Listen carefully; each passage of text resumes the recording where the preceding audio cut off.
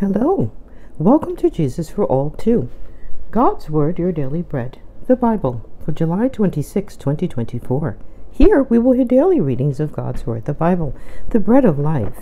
Our goals to hear all of the Bible by the end of December 2024, to increase our faith, to please the Heavenly Father, to walk in the abundant life that our Lord and Savior, Jesus Christ, redeemed for us by His blood, His death, and His resurrection on the cross at Calvary, and to do the works and the greater works that our Lord and Savior, Jesus Christ, said we would do in the book of John 14:12. Most assuredly I say to you, he who believes in me, the works that I do, he will do also, and greater works than these he will do, because I go to my Father. And some of those works in the book of Mark, chapter 16, verse 17 through 18, and these signs will follow those who believe in my name. They will cast out demons, they will speak with new tongues. 18, they will take up serpents, and if they drink anything deadly, it will by no means hurt them.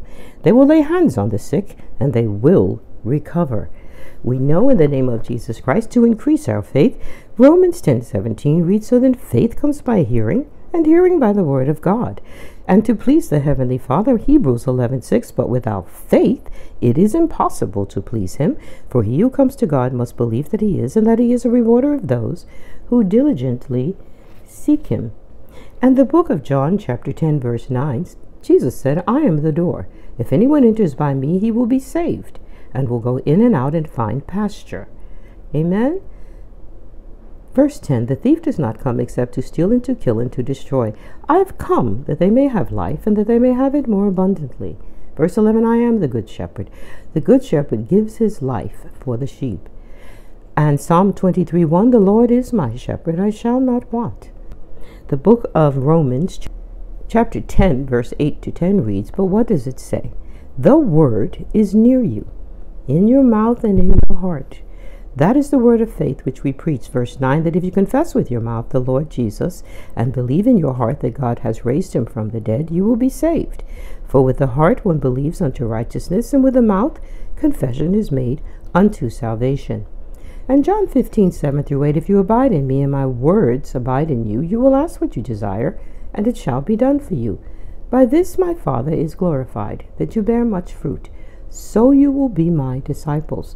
Proverbs 11:30, the fruit of the righteous is a tree of life, and he who wins souls is wise. And Mark 16:15, and he said to them, go into all the world and preach the gospel to every creature. We know from 1 Peter chapter 2, verse 24, who himself, meaning Jesus, bore our sins in his own body on the tree, that we, having died to sins, might live for righteousness, by whose stripes you were healed. And John 14:6-7, Jesus said to him, I am the way, the truth, and the life. No one comes to the Father except through me. If you had known me, you would have known my Father also, and from now on you know him and have seen him. And we are living in the age of having received the Holy Spirit, because our Heavenly Father, John 4:23-24, but the hour is coming, and now is, when true worshipers will worship the Father in spirit and truth. For the Father is seeking such to worship him. Verse 24, God is spirit, and those who worship him must worship him in spirit and truth. And our Lord and Savior, in the book of John, chapter 14, verse 16, said, and I will pray the Father, and he will give you another helper, that he may abide with you forever. Verse 17, the Spirit of truth, whom the world cannot receive, because it neither sees him nor knows him, but you know him, for he dwells with you and will be in you. And the book and verse 26, but the helper, the Holy Spirit, whom the Father will send in my name, he will teach you all things, and bring to your remembrance all things that I said to you. And John 16:13, however, when he, the Spirit of truth, is come, he will guide you into all truth. For he will not speak on his own authority, but whatever he hears he will speak, and he will tell you things to come. Amen.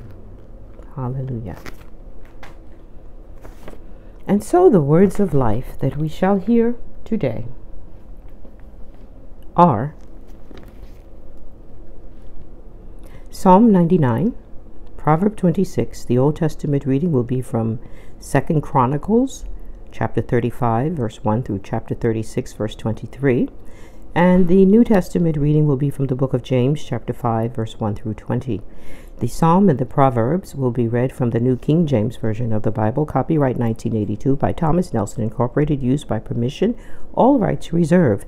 The Old Testament reading and the New Testament reading will be from the Amplified Version of the Bible, copyright 1954, 1958, 1962, 1964, 1965, 1987 by the Lockman Foundation, used by permission, all rights reserved. I'd like to thank every listener of Jesus for All too. I pray in the name of Jesus Christ that your faith is increasing, your knowledge of the promises of God, and that you are receiving the grace to walk in those promises and to do the works and the greater works that our Lord and Savior said we would do. Amen. In the book of John, chapter 14, verse 12. I would humbly ask in the name of Jesus Christ that you would share Jesus for All too with another, that you would subscribe, and that you would give it the hand symbol indicating that the reading is acceptable in your sight. Amen. Hallelujah. Thank you all for your support and encouragement in Jesus' name. And now Psalm 99.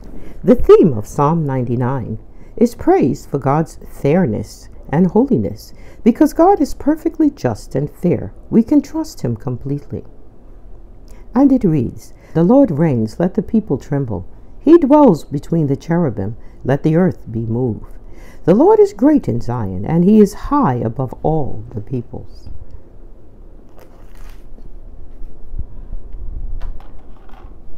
Let them praise your great and awesome name. He is holy. 4. The king's strength also loves justice. You have established equity. You have executed justice and righteousness in Jacob. 5. Exalt the Lord our God and worship at his footstool. He is holy. 6. Moses and Aaron were among his priests, and Samuel was among those who called upon his name. They called upon the Lord, and he answered them. 7. He spoke to them in the cloudy pillar. They kept his testimonies and the ordinance he gave them. 8. He answered them, O Lord our God, you were to them God who forgives, though you took vengeance on their deeds. 9. Exalt the Lord our God and worship at his holy hill, for the Lord our God is holy. Amen. And in the name of Jesus Christ, this word is already blessed as we pray in the name of Jesus Christ. And Father, we thank you for the grace to be holy as well. For your word in Peter says, be holy, for I am holy. And we are your children, so it only is fitting. Thank you for giving us that grace in the mighty name of Jesus Christ. And now Proverbs 26, and it reads, as snow in summer and rain in harvest, so honor is not fitting for a fool. Like a flittering sparrow, like a flying swallow, so a curse without cause shall not alight. A whip for the horse, a bridle for the donkey, and a rod for the fool's back. Do not answer a fool according to his folly, lest you also be like him. Answer a fool according to his folly, lest he be wise in his own eyes. He who sends a message by the hand of a fool cuts off his own feet and drinks violence. Verse 7. Like the legs of the lame that hang limp is a proverb in the mouth of fools. Like one who binds a stone in a sling is he who gives honor to a fool.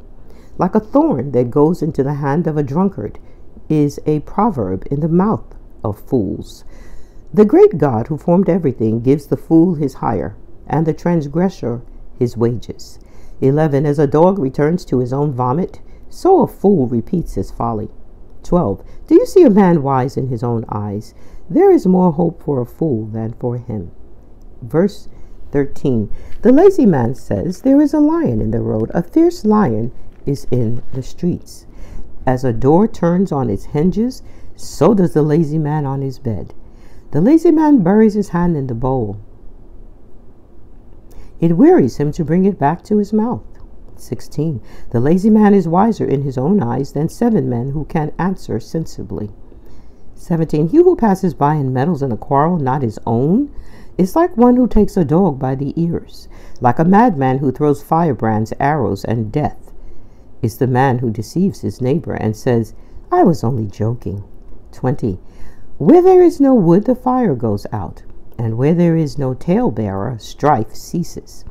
As charcoal is to burning coals and wood to fire, so is a contentious man to kindle strife. 22. The words of a talebearer are like tasty trifles, and they go down into the innermost body. Fervent lips with a wicked heart are like earthenware covered with silver dross.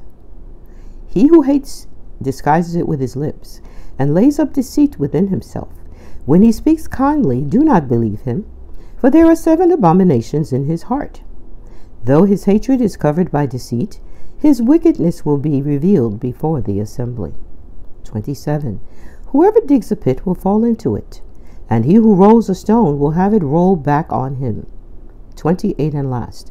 A lying tongue hates those who are crushed by it, and a flattering mouth works ruin. And in the name of Jesus Christ, this word is already blessed. As we pray in the name of Jesus Christ, are every of us, the hearers. And now the Old Testament reading,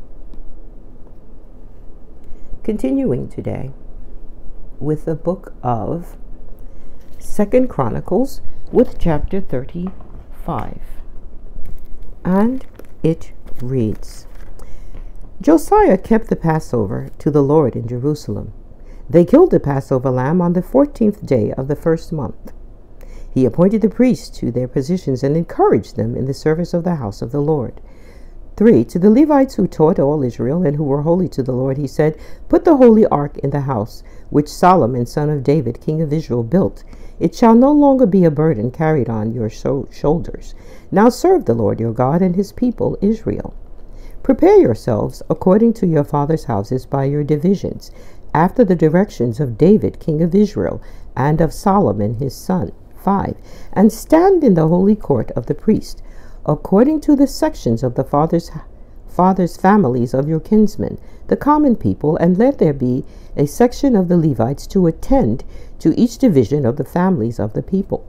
6. Kill the Passover lambs, and sanctify yourselves, and prepare for your brethren to do according to the word of the Lord by Moses. 7. Then Josiah contributed to the lay people's lambs and kids of the flocks as Passover offerings for all who were present, to the number of 30,000 and 3,000 young bulls, all from the king's possessions. And his princes gave for a free will offering to the people, to the priests and the Levites.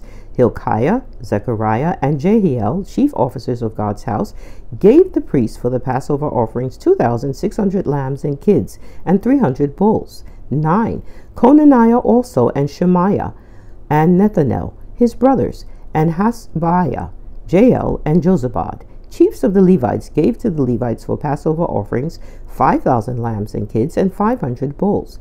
10. When the service was ready, the priests stood in their place, and the Levites in their divisions, as the king commanded. And they killed the Passover lambs, and the priests sprinkled the blood they received from the Levites who skinned the animals. 12. Then they removed the burnt offerings, that they might distribute them according to the divisions of the lay families, to offer to the Lord, as directed in the book of Moses.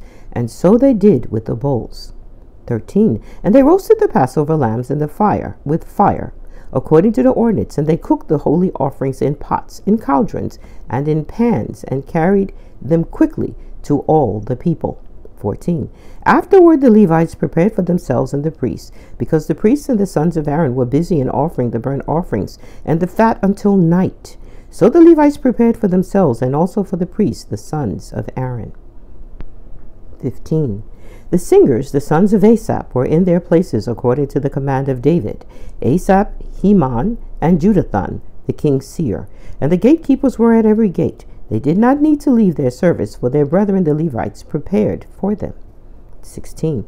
So all the Lord's service was prepared the same day to keep the Passover, and to offer burnt offerings upon the Lord's altar, as King Josiah commanded. And the Israelites who were present kept the Passover at that time, and the feast of the unleavened bread for 7 days. 18. No Passover like it had been kept in Israel since the days of Samuel the prophet, even by any of the kings of Israel, as was kept by Josiah and the priests, the Levites, and all Judah and Israel who were present, and the inhabitants of Jerusalem. 19. In the 18th year of the reign of Josiah, the Passover was kept. After all this, when Josiah had prepared the temple, Necho, king of Egypt, went out to fight against Carchemish of the Euphrates, and Josiah went out against him. But Necho sent ambassadors to Josiah, saying, "What have I to do with you, you king of Judah? I came not against you this day, but against the house with which I am at war. And God has commanded me to make haste. Refrain from opposing God, who is with me, lest he destroy you." Yet Josiah would not turn away from him, but disguised himself in order to fight with him. He did not heed the words of Necho from the mouth of God, but came to fight with him in the valley of Megiddo.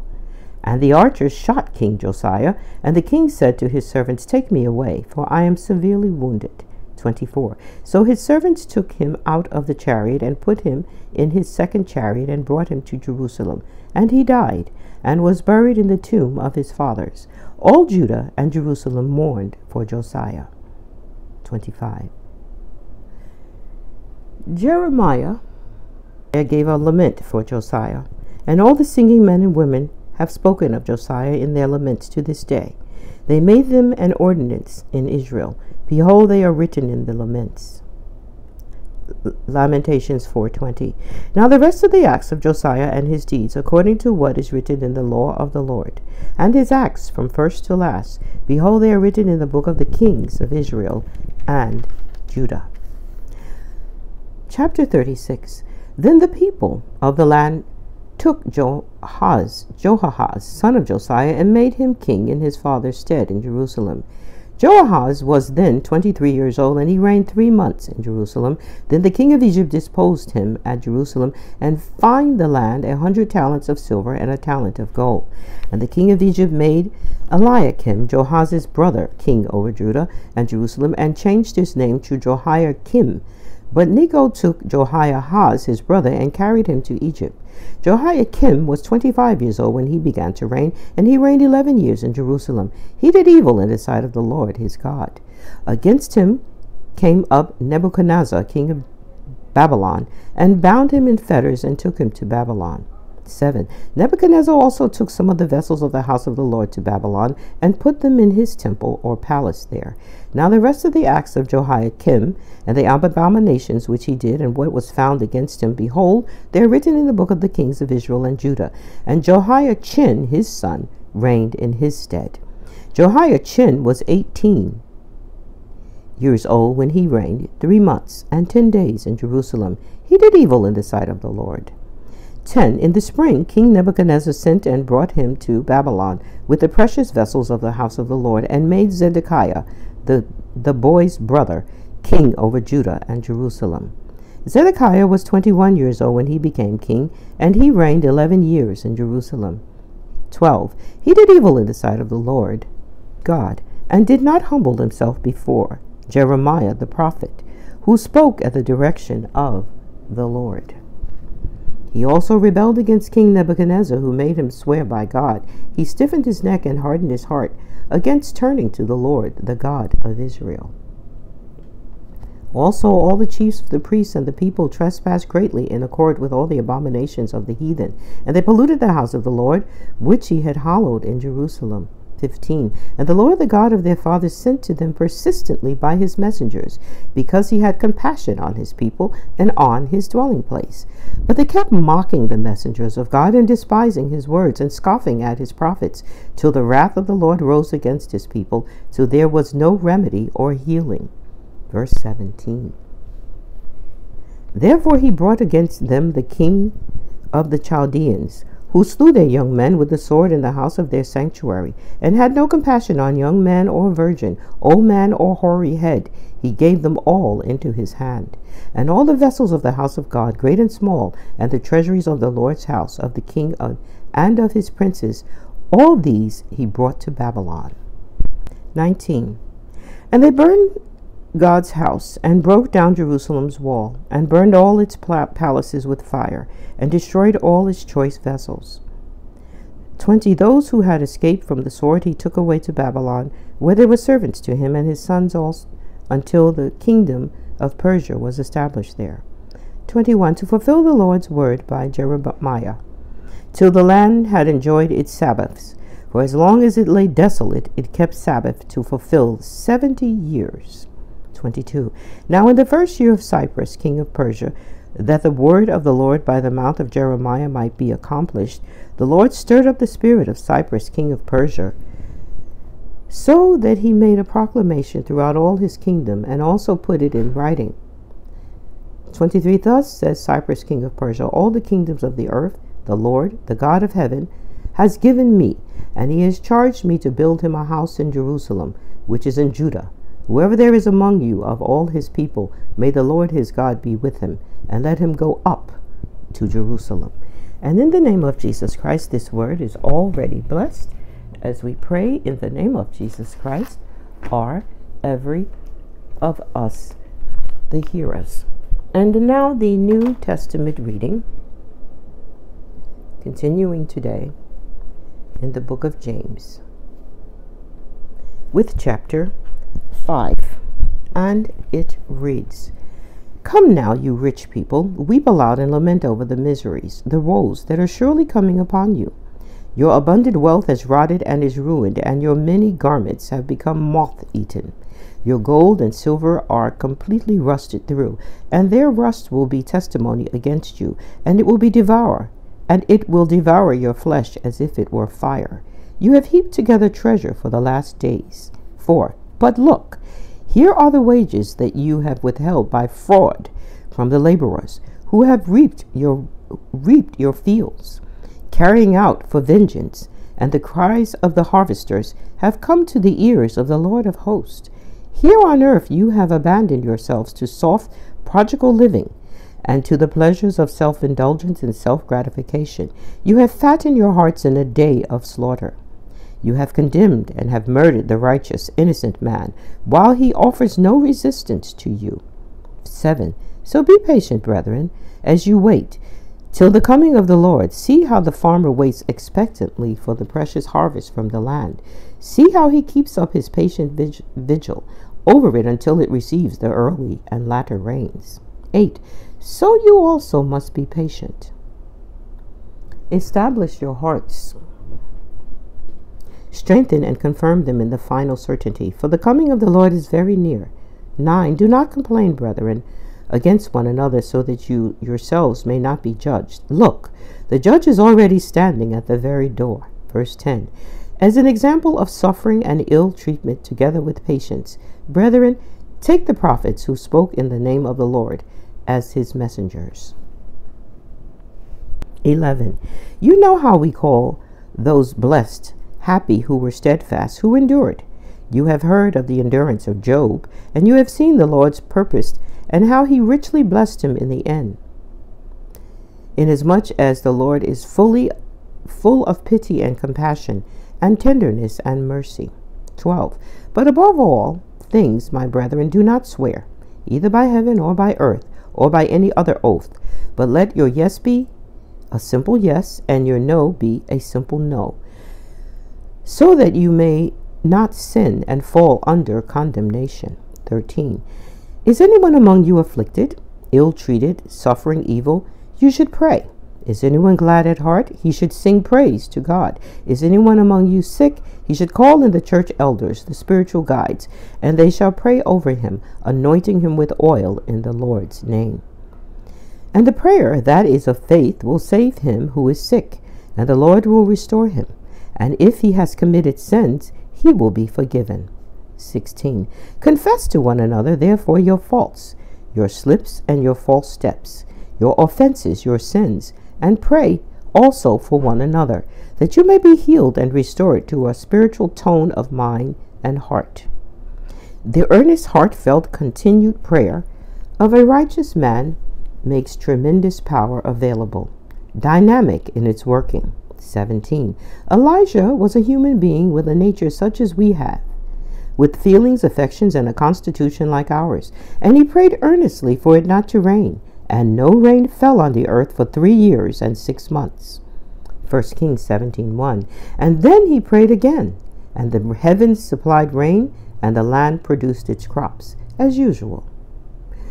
1 Kings 18:42-45. 19, my brethren, if anyone among you strays from the truth and falls into error, and another person brings him back to God. 20, let the latter one be sure that whoever turns a sinner from his evil course will save that one's soul from death, and will cover a multitude of sins, procure the pardon of the many sins committed by the convert. Amen. And in the name of Jesus Christ, this word is already blessed as we pray in the name of Jesus Christ, are every of us the hearers. And now our prayer, Psalm 82. And it reads, God stands in the congregation of the mighty. He judges among the gods. How long will you judge unjustly and show partiality to the wicked? Selah. Defend the poor and fatherless. Do justice to the afflicted and needy. For deliver the poor and needy. Free them from the hand of the wicked. 5. They do not know, nor do they understand. They walk about in darkness. All the foundations of the earth are unstable. 6. I said you are gods, and all of you are children of the Most High. 7. But you shall die like men, and fall like one of the princes. 8. And last, arise, O God, judge the earth, for you shall inherit all the nations. And in the name of Jesus Christ, the word is already blessed as we pray in the name of Jesus Christ, or every of us to hear us. And let us pray. Heavenly Father, in the name of Jesus Christ, thank you that you, the Most High God, stand supreme in the assembly of gods, as the God of gods. Thank you, Father, in the name of Jesus Christ, that you judge justly for me, my family, my little ones, my brethren, my pastors, and your church, and show no partiality to the wicked. Thank you, Father, in Jesus' name, that you are a just God, delivering justice to the weak, the fatherless, and maintaining my rights whenever I, my family, my little ones, my brethren, my pastors, my church, are afflicted and needy. In the midst of a wicked world, you are our avenger. Thank you, Father, in the name of Jesus Christ, that I walk in the light upon the rock, a firm foundation in principles, even as the administration of justice is shaking in this world. But thank you, Father, in the name of Jesus Christ, that you have called me a God, able to judge on your behalf as your representative, because I am your child, the child of the Most High. And Father, I thank you, in Jesus' name and Holy Spirit, that you watch over me. Give me a sober and vigilant heart by the Holy Spirit who lives in me. Grant unto me the excellent skill in the use of the sword of the Spirit, which is your word, that I continue to live as a child of God and not die as a man and fall like one of the princes. Father, in the name of Jesus Christ and Holy Spirit, the earth is yours and the fullness thereof. Thank you, Lord Jesus, that you have arisen in your glory over the earth and over my life. I thank you in Jesus' name that you, my Father, my God, my Redeemer and Lord, have given me salvation and the forgiveness of sins, and have given me the keys to the kingdom of heaven, as you said in the book of Matthew, chapter 16, verse 19. And Father, we thank you in the name of Jesus Christ for instructing us by your word and the Holy Spirit who lives in us. And thank you for your anointing and power. In the mighty name of Jesus Christ, we have prayed. Father, we thank you in the name of Jesus Christ for Psalm 107, verse 20. He sent his word and healed them and delivered them from their destructions. And we thank you, Father, for sending your Holy Son, Jesus, to die on the cross, on the tree for us, that by his stripes we were healed. And so we thank you in the name of Jesus Christ, that as we received your word today, we are healed. And we have been delivered in the name of Jesus Christ from every destructive thing in our lives, every addictive spirit, every bad character, every lack in the name of Jesus Christ. Father, we thank you that by your stripes we are healed and that we have been delivered by your word. In the mighty name of Jesus Christ we have prayed. Amen, amen, and amen in Jesus' name.